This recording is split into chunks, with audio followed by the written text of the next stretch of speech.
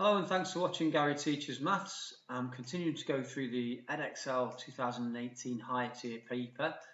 This is Maths GCSE and it's paper 2, which is the calculator paper. We're on question 12. So this is about looking at a series of graphs and trying to work out what the proportionality is of them. So it says these graphs of y against x represent 4 different types of proportionality. So we've got to match each type of proportionality in the table to the correct graph.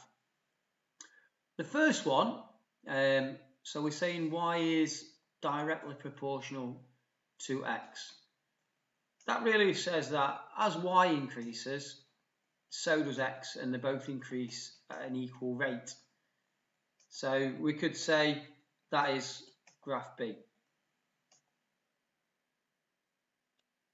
If we look at the next one, we're saying that y is proportional to x squared. So really what that's telling us is that as x increases, y increases at the square of the rate that x increases. So y is going to increase at a more rapid rate than x. And the only graph in which y increases more quickly than x is graph D, because we can see that graph A, x actually increases more quickly than y, and in graph C, actually as x increases, y decreases. So this has got to be graph D. The next one is saying that as x increases, y is going to increase proportional to the square root of x. So really what that's saying is, let's imagine, first of all, let's imagine we had a little table of values. Say x was equal to 1, and then we would find the square root of 1. Well, y would also be equal to 1. So at the moment they're equal. But then let's pick another value. Let's say x is 25. What would y be? Well, y would be proportional to now the square root of that. So y would be the square root of 25 proportional to, and it would give us 5. So we can see that y is actually going up more slowly than x. So that would be graph A. Okay, if we look at the final one, by process of elimination, we can see that it should be C. Again, let's look at a table of results. Let's imagine, rather than looking at y is proportional, we look at y is equal to 1 over x. That gives us a special case of that, but we can see what shape of the graph it would be.